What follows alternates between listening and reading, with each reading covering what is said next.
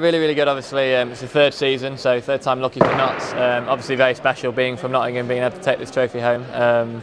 So yeah, really, really happy with the team and proud of the whole season and the effort that everyone's put in. We didn't start too well, to be fair. It took us a little while this year to get into the league, but the momentum that we carried towards the end of the season has been spectacular. To finish on 2 4-1 wins and then a win there with a rubber to spare was just amazing. So the crowd and everyone got into it. But yeah, the team and the support staff around for the University of Nottingham have been superb and made it a real joy this year, so it's really good. I think anybody that came to watch it would have been, hopefully enjoyed themselves. It was a party atmosphere here tonight. We certainly had fun. Obviously tougher on the losing team, but I think they also agreed that the atmosphere was really good. And yeah, I think hopefully it's going to be a good thing for badminton if we can keep the momentum going and get this another year. It'd be fantastic for the sport.